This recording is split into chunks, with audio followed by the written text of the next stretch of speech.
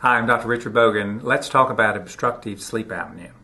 Obstructive sleep apnea is cessation or stopping breathing during sleep. Why does this happen and why is it important? Well, during sleep, the human brain is shutting down motor activity, so when you look at someone when they're asleep, they're flaccid, their muscles are relaxed. The problem with this is that the throat muscles, the muscles we use for phonation and swallowing, those muscles also relax.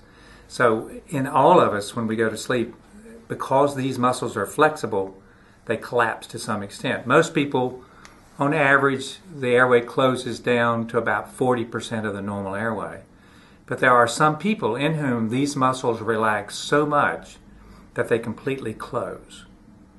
And when they completely close and you suck in air, then they vibrate, you snore. So snoring is effectively sleep-induced excessive relaxation of the throat muscles.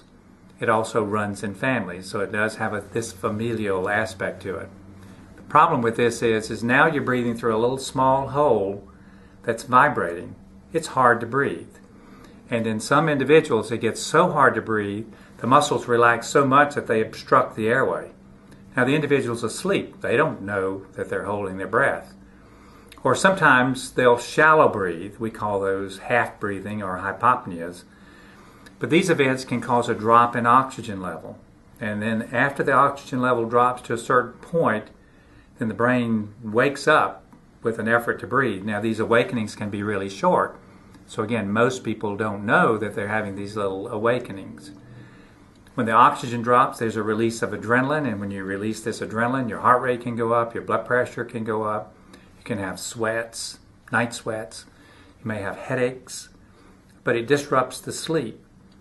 And therefore, the individual, when they awaken the next day, oftentimes has non-restorative sleep. They're tired or they're sleepy, or they may have executive function abnormality. They can't think, they can't focus, they can't concentrate. As a clinician, I'm concerned because, one, people shouldn't have to work that hard to breathe when they're asleep. The drops in oxygen levels stress the heart and the brain, and certainly can cause high blood pressure or even heart disease or affect cognition and brain function over time. When we do a study, we're measuring the severity of the abnormality and qualifying. Does one have abnormal breathing? How severe is it, and does it need to be treated?